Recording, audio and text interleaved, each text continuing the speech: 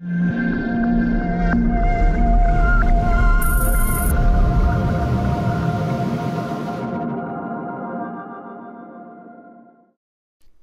player free. Get it now from digital.net.au.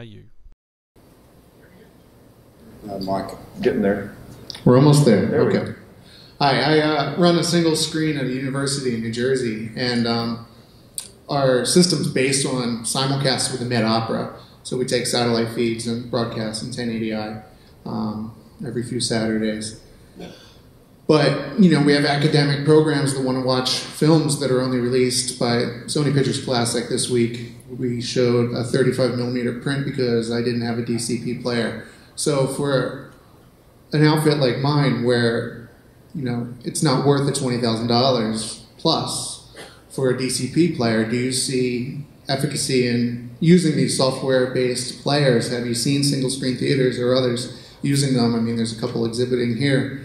That's worth it. And will that solve the upgrade problems that exist if I just do it, you know, download a new version on my really good computer workstation that happens to have a good video card? So one of the issues with a lot of the software players is that don't support some of the security features that are required for the exhibition environment, such as the watermarking technologies. This presents a huge barrier to getting major studio feature content.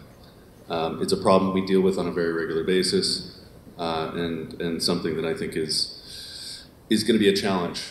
We're trying to set up our key generation system in the back to be able to support hosting these certificates, but until we do a significant amount of work, it's all in or all out, and we can't support bringing any software devices into that environment.